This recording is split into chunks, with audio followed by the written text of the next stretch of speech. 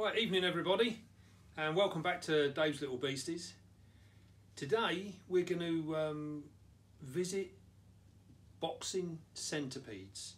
So carrying on from our series of how we post our slings and how we post our adult spiders, you would have seen back in them. Today I'm going to show you how we box up, ready for the post, our centipedes, and hopefully throw in a few tips.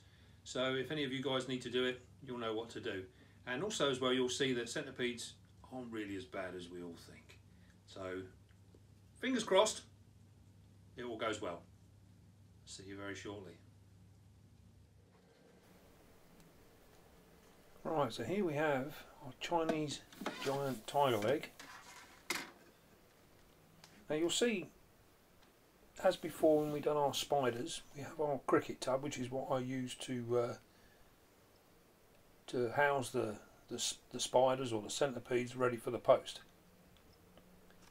And we've done the same as we did with the spiders. We've lined it with tissue paper in the bottom. This is made damp, and then what we do for the centipedes is we actually fill the tub with sphagnum moss, which is very, very slightly damp. Nothing too much. Now, as you can see now, what we're doing is we're taking everything out of the centipede's tank, and you can see this one's quite a fast centipede. He's shifting around a little bit. They get a little bit agitated, so we just go nice and slow, nice and gentle. And as you can see now, we're using the side of the tank. That's a nice solid flat thing, so we can now push the box up against the glass. That holds the centipedes in place. Yeah, we've got him. It's as easy as that. Nice and simple, nice and easy.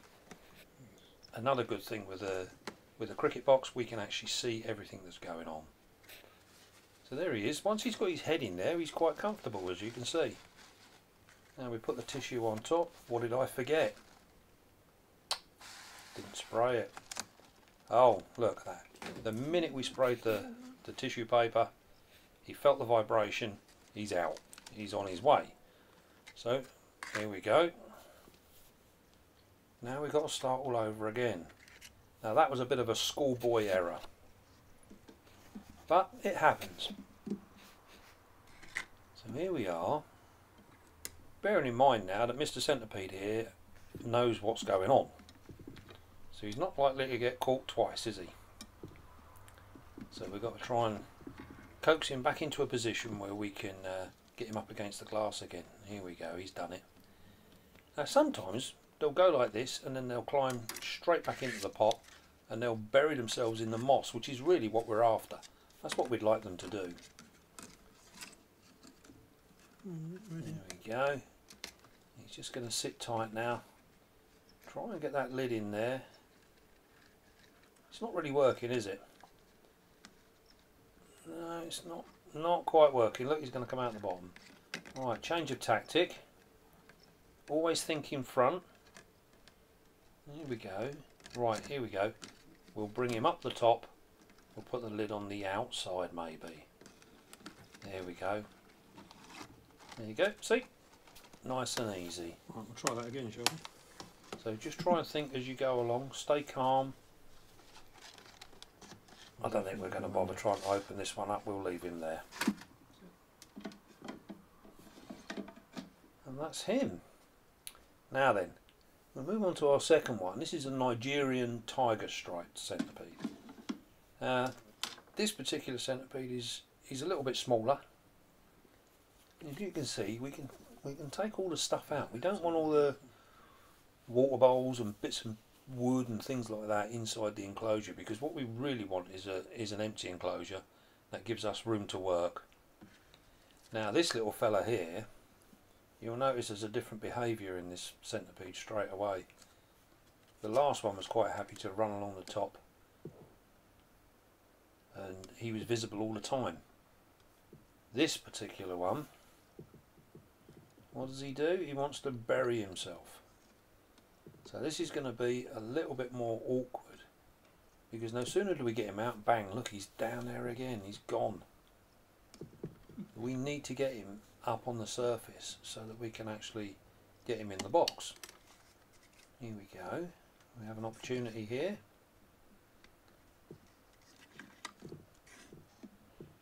Remember, stay calm.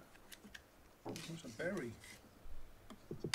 Now, here a lot of people are very nervous around centipedes, and with, you know, to some extent that's justifiable.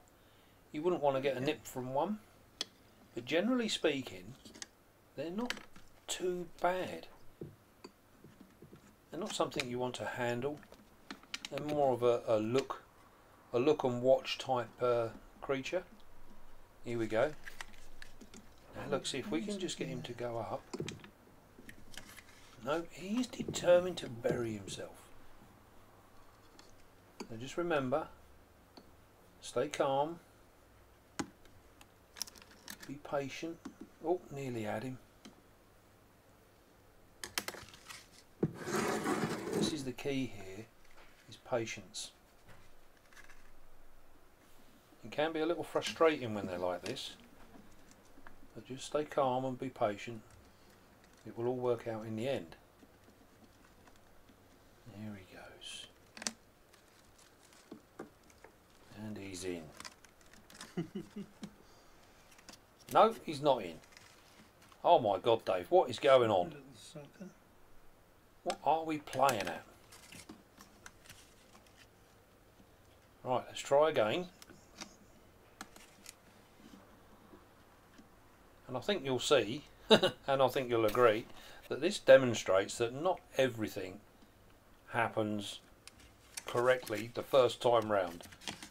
Sometimes we just have to have a little bit of a play around, a little bit of patience, and we get there in the end. There you go, safely in the box. Oh dear.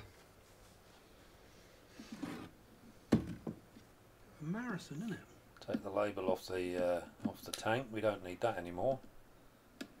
We can put that on the box so when it goes off to his new owner, they will know exactly what he is. Latin name and common name all on the label. Now then, you'll see this time we're a little bit more prepared. I'm always telling you guys, be prepared. There you go. Got our tissue. It's already moist. Straight on there. No dramas. No escapes. Well done, Dave.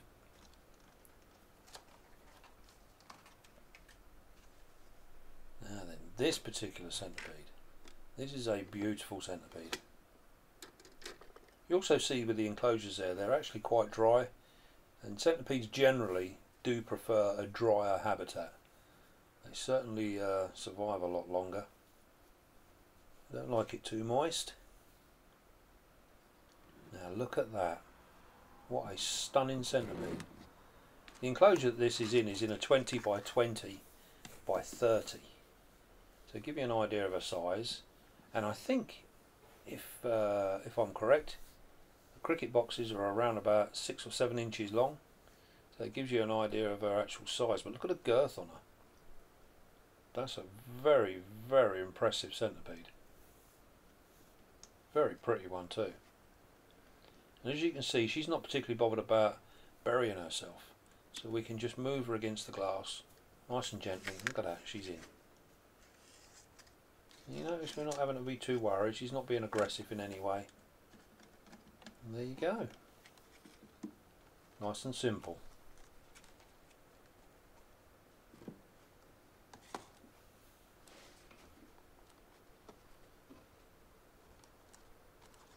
There you go. Wait for her to bury herself down into the moss. That's it, she's in. Nice bit of damp tissue on the top. And that's it, she's done.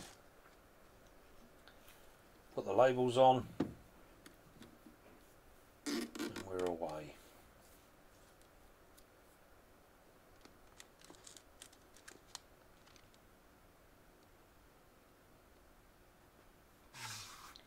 Now then.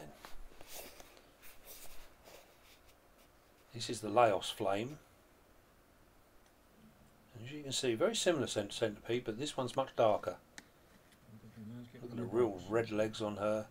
This particular centipede is actually a a little bit more aggressive. She's a little bit touchy compared to the other one. So what we're doing is you notice we're using a slightly different box as well. And this is because this centipede, she is a little bit bigger, and she's going to be going on a slightly longer journey, so we're going to give her a little bit more space. But you'll notice we put the tissue all the way up the sides, and like I said before, we dampen the tissue off as well. And then the box itself is actually packed with quite a lot of sphagnum moss. We don't want them rattling around in there. Also as well, the moss gives them somewhere to hide, so they're less inclined to try and escape or chew their way out or what have you. Here she goes. Gently does it. She actually flicked herself in the box there. Centipede in a box. So just pull the rubbish out. She's in. Not the squash her antenna. Nice and easy.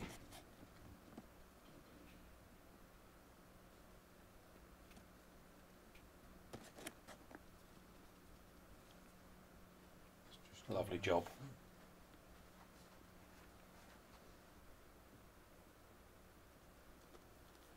There we go, just make sure we can get the lid shut.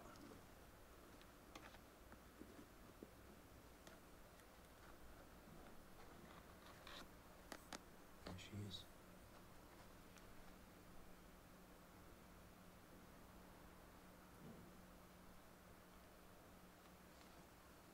Cool. Now then, this is a real treat for you. This is the Darwins centipede. Giant centipede, a true giant.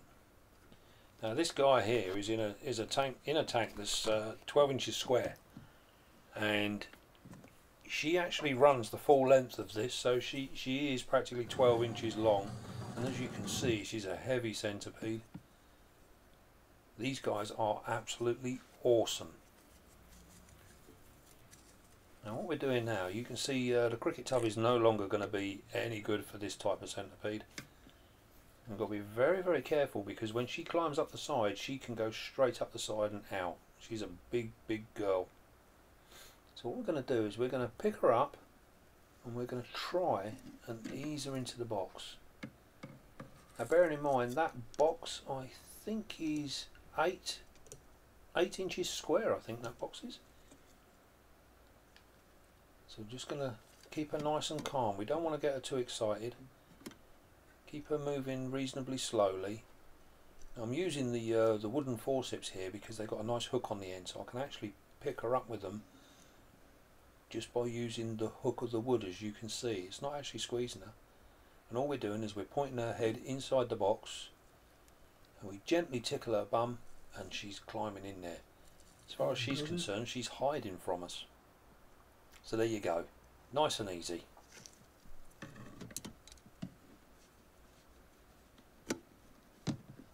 True giant.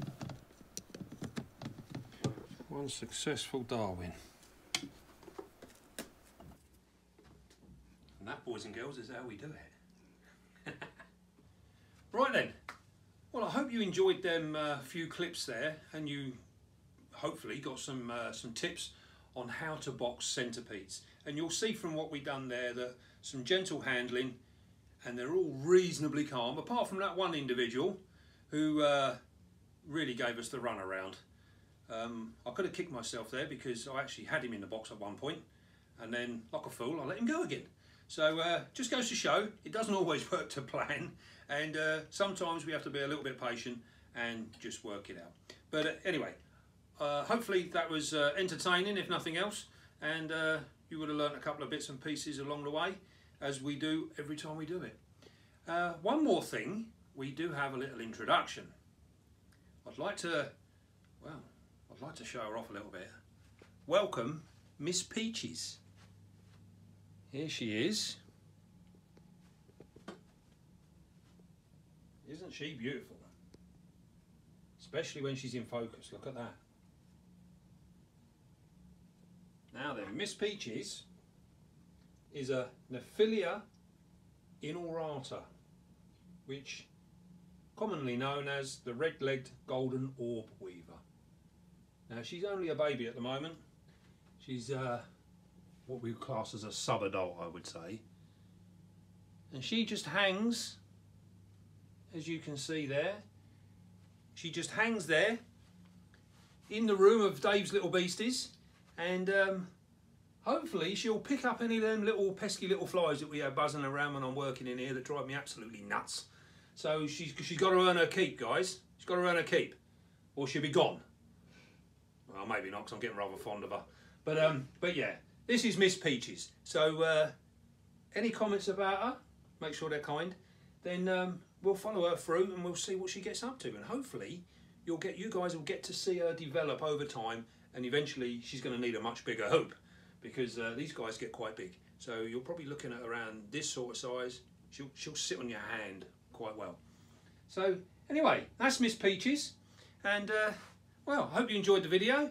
Until next time, don't forget, be calm, be gentle, and love your spider. I'll see you again soon.